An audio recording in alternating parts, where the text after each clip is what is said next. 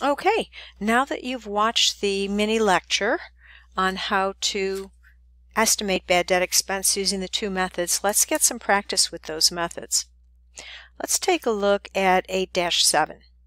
Assume Simple Company had credit sales of $200,000 and cost of goods sold of $150,000 for the period.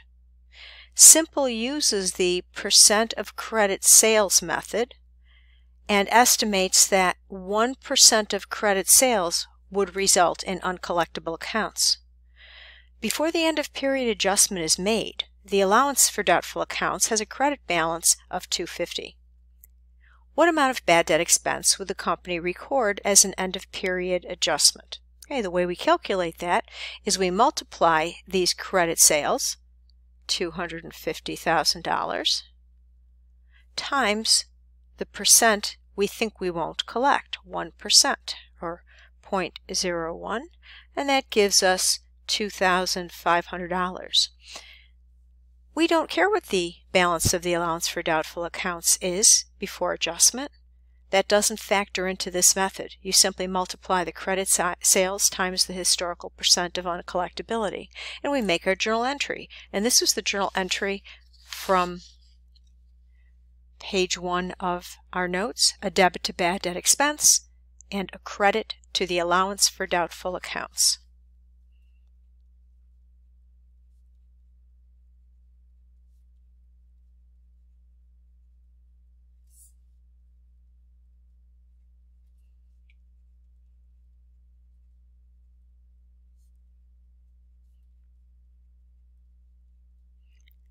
And remember that this allowance account is a contra account, contra asset account specifically.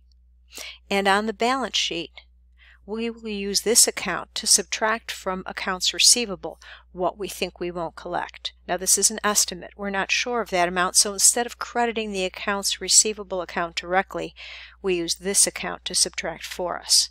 When a specific customer's debt goes bad, we decide to give up on collecting it because we're just not able to. We take it out of this account by debiting, and we credit the accounts receivable account. That's the write-off. Okay, so we got a little practice with the percent of credit sales method. Now let's take a look at the aging approach. This is the second way that we can estimate bad debt expense.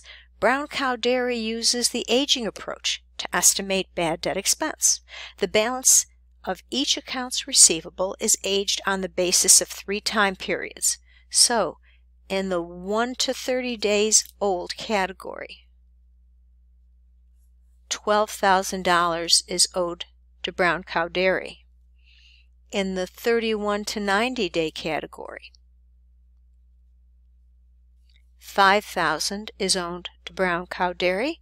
And then finally, in the more than 90 days old category, I'll just use the greater than sign, $3,000 is owed to Brown Cow Dairy. In other words, the total that is owed is $12,000 plus $5,000 plus $3,000, or a total of $20,000 is owed in total to Brown Cow Dairy. That should be the balance in your accounts receivable account. Back to the problem. Experience has shown that for each age group, the average loss rate on the amount of the receivable due to uncollectability is 5% for category 1, and I'm going to put 0.05, but in Connect, I believe they just want you to put the number 5 because the percent is there already. For category 2, it's 10%, and for category 3, it's 20%. So now we multiply the total owed to us in that category times the percent we won't collect to get the dollars we won't collect. So $12,000 times 5% is $600. $5,000 owed to us times 10% we think we won't collect gives us $500 we think we won't collect. And then $3,000 owed to us times 20% we think we won't collect gives us $600 we think we won't collect. Now let's add them up to get the total amount we think we won't collect. $600 plus $500 plus $600, and the total is $1,700. So of $20,000 owed to us, we think we will not collect $1,700. That's not going to be the amount of bad debt expense, though. That amount is the desired balance in the allowance account.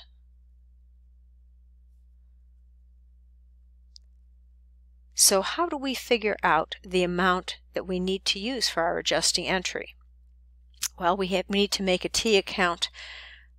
At December 31st, end of the current year, the allowance for doubtful accounts has an $800 credit balance before the end of period adjusting entry is made. So let's make a T account here for the allowance account, and let's put that $800 credit balance in there.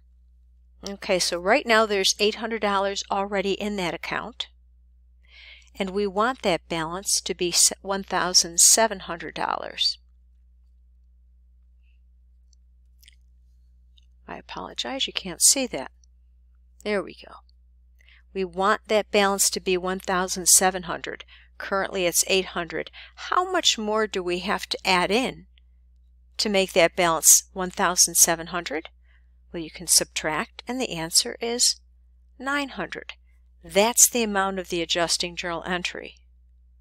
So the entry would be the same account names as in the prior problem: a debit to bad debt expense for $900 and a credit to the allowance for doubtful accounts.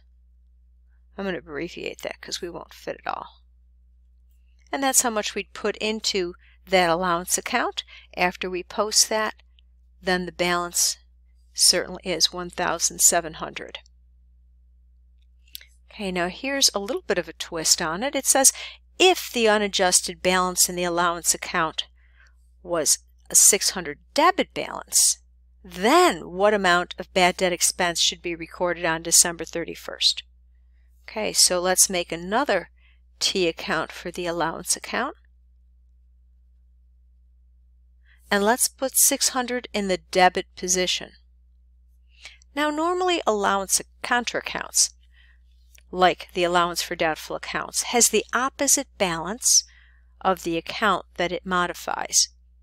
So the account that goes along with the allowance for doubtful accounts is accounts receivable. And accounts receivable is an asset which has a normal debit balance. So the contra account should have a normal credit balance like it did in step 2. However, this one has a debit balance. Why would that be? Well, let's take a look at our notes for a moment. We debit the allowance account when we do write-offs, when we take a particular customer's account off of our books because we've identified it as uncollectible. We've tried and we cannot collect it, so we're basically giving up. They still owe us the money, but we've decided that we're not going to try anymore.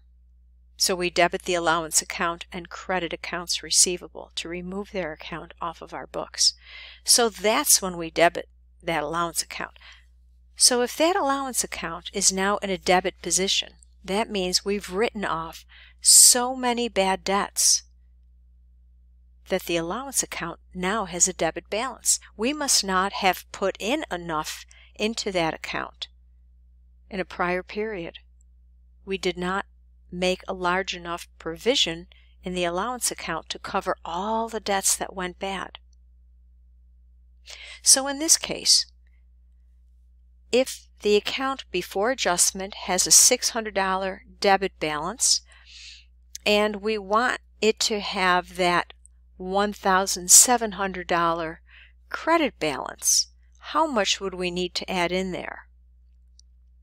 Think of this like a number line. You're going from a negative 600 to a positive 1,700. So you would have to add in 2,300. So we would debit bad debt expense for 2,300, and we would credit the allowance, and I'm going to abbreviate this DA, for doubtful accounts for 2,300. Now watch when we post this. If you had to calculate the balance of that, we have credits of 2,300, debits of 600. The difference is 1,700, and it's on the larger side, which is the credit side. And we're done with that demonstration.